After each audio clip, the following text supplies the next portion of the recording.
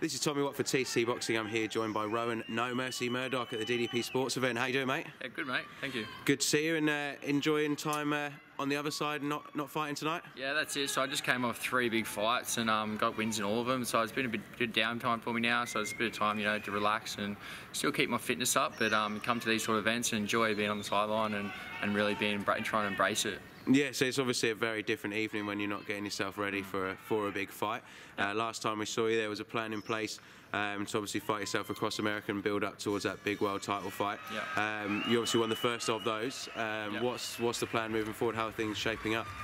So it's a bit confusing, to be honest, what's going on at the moment. So I was supposed to be on the Ramirez card in Mexico in May, and then the fights got delayed or postponed, or I'm not exactly sure, or completely cancelled. So I'm sort of just stuck in no man's land trying to figure out what's going on. But so I'm just keeping base fitness up and just waiting for something to pop up.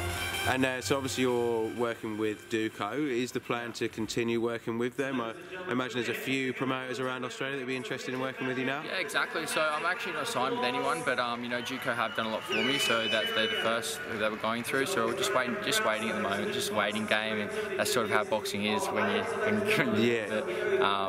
So. But I take it the Ramirez fight is still the one that everyone's aiming for. That's what I want. That's what I want. So, but so many things can happen with boxing that we're not sure exactly what's going to happen. And what? So obviously you've been part of Duco, brought some huge shows obviously to Australia. DDP, this is their second show, looking to do the same again.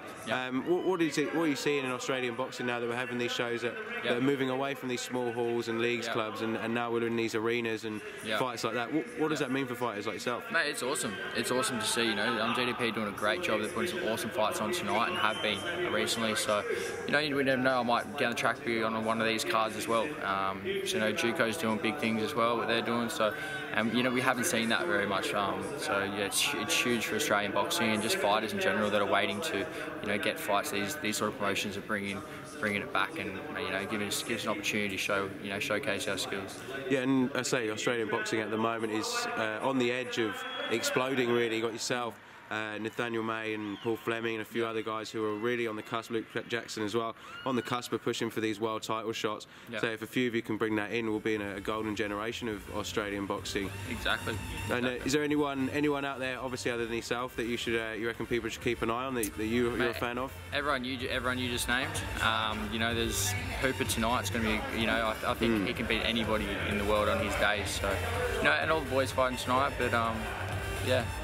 All right, and if anyone wants to keep in touch with what's going on with yourself and keep an eye on the next fight that whenever it does get announced, where can they follow you? What's the best social media page for you? You can add me on my Facebook page, which is Rohan Murdoch, or Instagram, Rohan Murdoch as well. No worries. That'd be much appreciated. All right, well enjoy the rest of the fight. Since they enjoy your night off, and hopefully we'll see some news from you soon. Thank you very much. Cheers, Rohan.